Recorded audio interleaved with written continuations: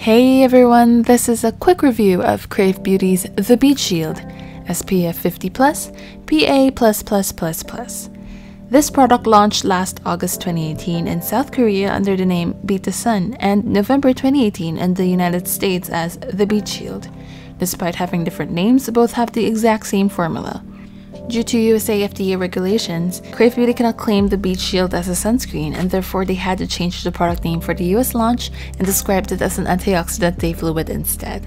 The product comes in a medicine pouch looking outer packaging. This design is beautiful, but I wish it was a bit less wasteful. The product is a part of Krave Beauty's Core series, which means that it is a product that is to be used on the daily. This goes without saying since sunscreen is one of the most important steps in your routine. People who know me would know how passionate I am for sunscreen, especially since I live in such a tropical country. Regardless of the condition outside, please wear sunscreen and protect yourself. The texture of this feels like condensed milk, which is really easy to spread. It feels a bit thicker than my favorite Ali sunscreen, and it also dries down a bit slower. It contains ethanol in its ingredients, so if your skin doesn't tolerate well to any alcohol, or if you have extra dry skin, then this may not be for you. Leah Yu, Krave Beauty's founder and CEO, explains that the alcohol is needed not only for the better and more comfortable texture of the product, but also for stabilizing the UV filters. My Ali sunscreen actually smells a lot more like alcohol than the Beet Shield, which explains Ali's beautifully thin and gel-like consistency as well as its fast drying time. This product also layers nicely as it doesn't leave a white cast and it doesn't peel, so it looks invisible underneath makeup. It doesn't dry down matte, so people with oily skin may find this off-putting, but I personally like how it enhances my skin's glow. I layer makeup over it anyway. This product also doesn't contain added fragrances and essential oils, so it doesn't have that heavy sunscreen scent that other Western sunscreens tend to have. Furthermore, it isn't waterproof, so it can be easily removed along with your makeup products at the end of the day. However, this also means that it cannot be used when you're going out for a swim, either in the pool or at the beach. This product is also not fungal acne safe.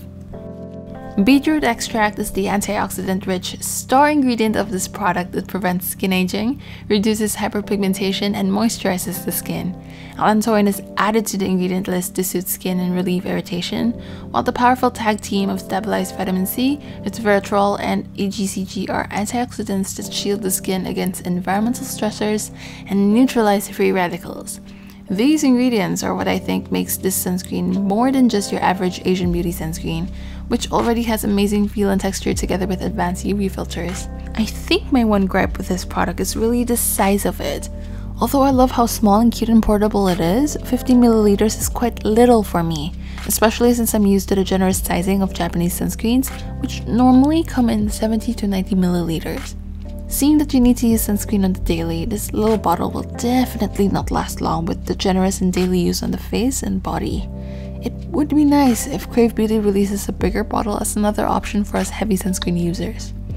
Unfortunately, international shipping is also unavailable at the moment, so for people living outside of the US and South Korea, it would be more economical to buy other Asian sunscreens instead if you can't find a package forwarding service. That's it for my review. What's your favorite sunscreen? Let me know in the comment section down below. Thank you so much for watching. See you next time. Bye bye.